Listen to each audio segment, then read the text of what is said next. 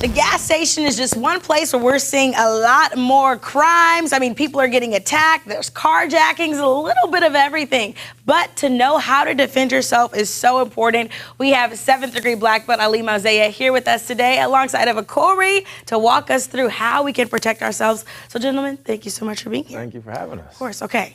I pump my gas solo most of the time. Yeah. What do ladies, or even men too, but what do ladies need to know when it comes to pumping the gas by yourself?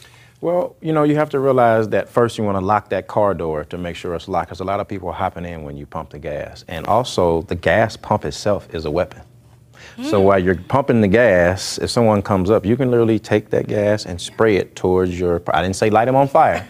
That's up to you, bro. Just spray it. But just spray it, because we've actually, I don't know if we have video, but we have it where we're showing a few people have actually done this in the past and been able to ward off some attackers. Because the main thing is quick response, and you got to make sure you're using your brain. So you should always be looking around, but lock the door when you pump your gas. Being aware, lock your doors, and if in the event something happens, go ahead and use the gas pump. Yeah, use your natural weapons you got around you, you know. Or if you're wearing heels, because I've gas or time or two and some heels. And the angel heels, you can use those. But you can use those for sure. Absolutely. And you always like to talk about the economy of motion. How should we be thinking in that direction when it comes to being outside of our cars, making sure we have enough gas in our tank? Yeah. How do we go with the flow? So when it comes to economy of motion, we've got Corey, and basically it's understanding how the body works, okay? So, you know, one of the good things that you can use, especially ladies, if the attacker's bigger than you, you can use your head as a weapon, okay? So if you grab or you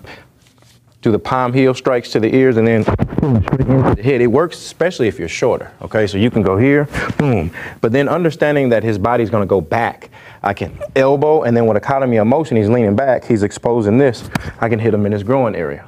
Okay, so knowing how the body works. So if you strike somebody in the stomach, they're gonna bend over. So the next strike would probably be to come straight up. And then knowing that, pow, I can come back here, and it just becomes like a dance to where you're constantly just kind of going through your flow of motion, but I'm flowing, but I'm understanding how the body works. Right. And so that's the economy of motion. From me. There it is. Yes. No. Okay, so we talked about the headbutts, we talked about using our elbow. What about the hammer fist? So the hammer fist is a very good weapon, because a lot of people aren't looking for it. So everybody, you take your hand, and if you kind of hit it against the wall, it's a very strong weapon, okay? And so it won't hurt you. So if someone's coming up on me, Corey, and I go for the headbutt, okay? Notice when I do the headbutt, I use the top of my head and the soft spot of his face or head. I'm not headbutt to headbutt. I have a question. Does that hurt? Yes. Okay.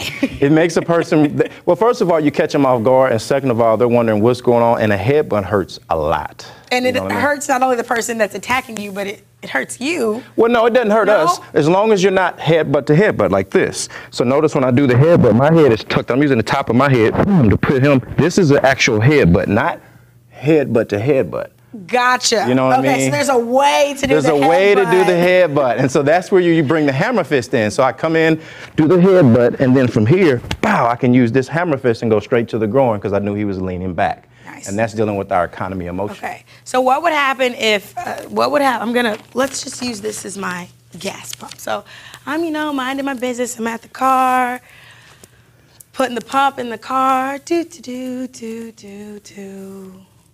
And here I come up on you. He's an attacker. Yeah, so then now you've got the gas pump. You can also, since I'm taller than you, use your head, and you could boom, straight down. If I'm coming up on you like this, you can, pow, that is gonna back me up. And now I'm gonna realize, boom, and then you finish me off with the angel kick. I know. I do have the angel vibe going on today. Yeah, angel kick, I'm gonna hop, get in my car, and drive off. There you go. And you've got the gas pump, you've got your head as a weapon. So you wanna use the weapons that are around you that you naturally have, and understanding how the body works is really important. That is awesome. Well, you have a class coming up. Give us those details really quickly. So the class we have, the tactical self-defense class, is, let's see, I think we've got it on Tuesdays and Thursdays. Thursdays at 7 p.m. And you can come and learn some of these self-defense tactics, how to use your body. You can learn it. We'll see you right back here tomorrow at noon, St. Louis. Have a good afternoon.